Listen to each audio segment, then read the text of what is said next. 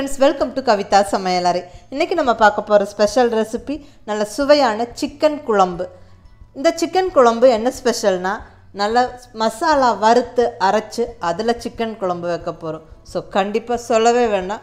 வாசனையும் டேஸ்டும் ரொம்ப நல்லா இருக்குங்க. நல்ல சுட சுட சாதம், இட்லி, தோசை, சப்பாத்தி, பூரி எதோட வேணாலும் நல்ல பொருத்தமா இருக்கும். ரொம்பவே சுவையா இருக்கும். சோ நல்ல மசாலா வறுத்து அரைச்சு ஒரு சுவையான சிக்கன் குழம்பு எப்படி செய்யறதுன்னு பார்க்கலாம் வாங்க.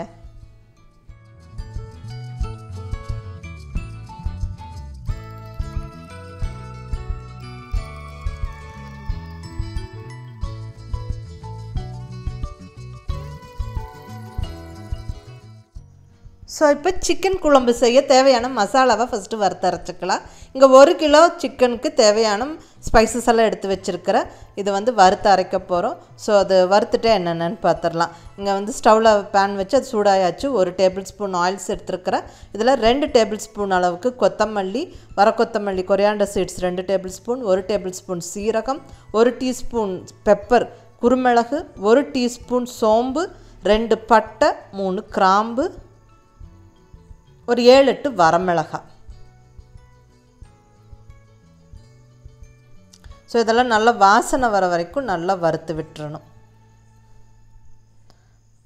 நல்லா பொரிஞ்சு வாசனை வரணும். இப்போல்லாம் ஓரளவுக்கு வறுத்தாச்சு. இதில் தேங்காய் சேர்த்துக்கலாம். ஒரு 1/4 மூடி தேங்காய் துண்டுகளை சின்ன சின்ன பீசஸை கட் பண்ணி இந்த ஸ்பைசஸோடவே சேர்த்து 1-2 நிமிஷம் வறுத்து விட்டுறணும்.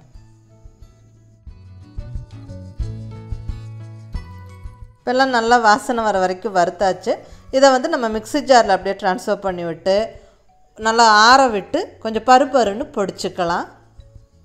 ஸோ ஓரளவுக்கு இப்படி பொடிச்சாச்சு. இப்போ இதில் வெங்காயம், தக்காளி, பூண்டு இஞ்செல்லாம் வதக்கி அதுவும் சேர்த்து தண்ணி விட்டு நல்லா மசாலா அரைச்சிக்க போகிறோம். ஸோ இப்போ அதே பேனில் ஒரு 1/2 ஸ்பூன் ஆயில் சேர்த்து அது சூடானதுக்கப்புறம் 5-6 பல் பூண்டு, 1/2 இன்ச் அளவுக்கு இஞ்சி, 150 கிராம் சின்ன வெங்காயம் சேர்த்து நல்லா வதக்கி விட்டுறணும்.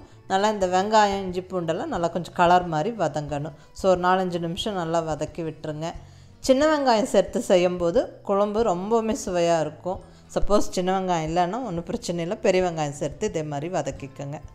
இப்போ ஒரு மீடியம் சைஸ் தக்காளியை நல்லா கொஞ்சம் பெரிய பெரிய துண்டுகளாக கட் பண்ணி சேர்த்து அதுவும் நல்லா வதக்கியாச்சு. இப்போ இதை ஆற விட்டு நம்ம ஏற்கனவே வறுத்து பொடிச்ச அந்த ட்ரை ஸ்பைசஸோட இந்த தக்காளி, வெங்காயம், பூண்டு, இஞ்சி எல்லாம் சேர்த்து நல்லா அரைச்சிடலாம். தண்ணி விட்டு அரைச்சாச்சு. இப்படி ஃபைன் பேஸ்ட்டாக அரைச்சிடணும். ஸோ கமகமன் வாசனையோட மசாலா ரெடியாக இருக்குது. இங்கே 1 கிலோ சிக்கனை கழுவி ரெடியாக வச்சுருக்கேன். ஸோ நீ அவ்வளோதாங்க, குழம்பு தாளித்து விட்டுறலாம். ஸோ இங்கே ஸ்டவ்வில் ஒரு கடாய் வச்சாச்சு. இதில் நான் 2 டேபிள் ஸ்பூன் ஆயில் சேர்த்துக்கிறேன். ஆயில் கொஞ்சம் சூடாகட்டும். இப்போ 1/2 ஸ்பூன் சோம்பு, ஒரு 2 கொத்து ஃப்ரெஷ்ஷான கருவேப்பிலை, ஒரு 10 சின்ன வெங்காயத்தை 2 கட் பண்ணி உள்ளே சேர்த்துக்கிறேன். 2 பச்சை மிளகா கட் பண்ணி சேர்த்துக்கிறேன். ஸோ இந்த பச்சை மிளகா சேர்க்கும்போது நல்லா ஒரு ஃப்ளேவர்ஃபுல்லாக இருக்கும். இதெல்லாம் நல்லா வதக்கி விட்டுறணும்.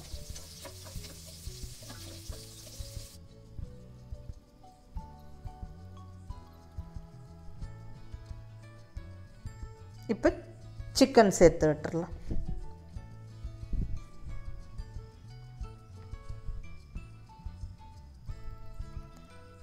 அதில் 1 ஸ்பூன் மஞ்சள் பொடி,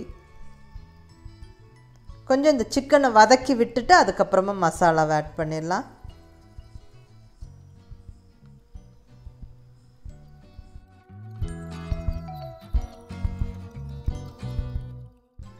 இப்போ அரைச்ச மசாலாவை ஆட் பண்ணி விட்டுடலாம்.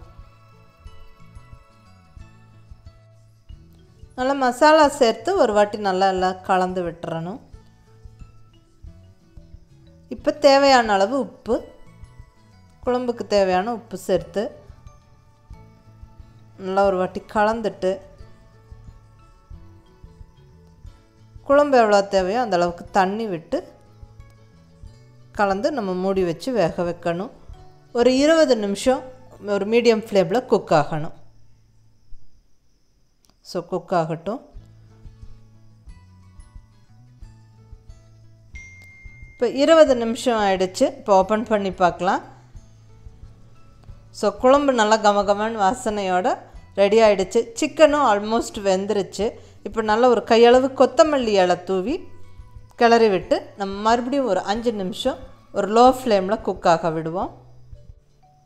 ஸோ அவ்வளோதாங்க. 5 நிமிஷம் கழித்து ஓப்பன் பண்ணால் குழம்பு நல்லா திக்காகி அந்த சிக்கன் நல்லா பஞ்சு மாதிரி வெந்து நல்லா அந்த எண்ணெய் எல்லாம் பிரிஞ்சு சூப்பராக கமகமன்னு வாசனையோட ஜம்முன்னு நம்ம சிக்கன் குழம்பு ரெடி ஆயிடுச்சு.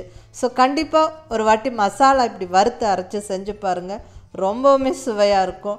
நல்லா சுட சுட சாதம், இட்லி, தோசை, சப்பாத்தி, பூரி எல்லாத்துக்குமே இது வந்து நல்ல ஒரு பொருத்தமாக இருக்கும்.